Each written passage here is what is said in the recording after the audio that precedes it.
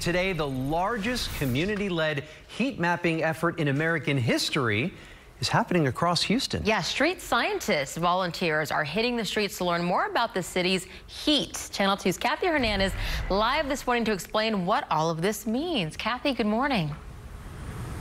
And what the perfect day it'll be, because it's going to be a hot one, guys. But take a look right behind me. We've moved to the heights at the start of one of the routes. The 80 volunteers already have specially designed thermal sensors, just like this one, attached to their cars or bicycles. They'll drive the same route at 3 different times today, 6 to 7 this morning, 3 to 4 this afternoon, and 7 to 8 tonight. The volunteers will cover 32 mapping areas highlighted here on this map.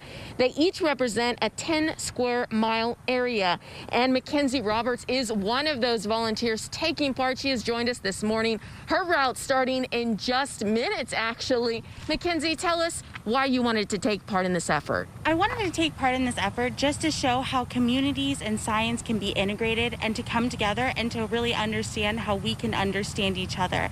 I think it's very important to get out there and really show people what science is about and how it can impact their community.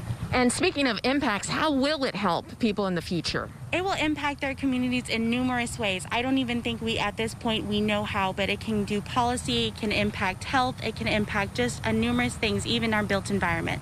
Mackenzie, thank you so much for taking part. Very important information that we will need for the future. And of course, we'll keep you updated. Reporting live near the Heights, Kathy Hernandez, KPRC, Channel 2 News.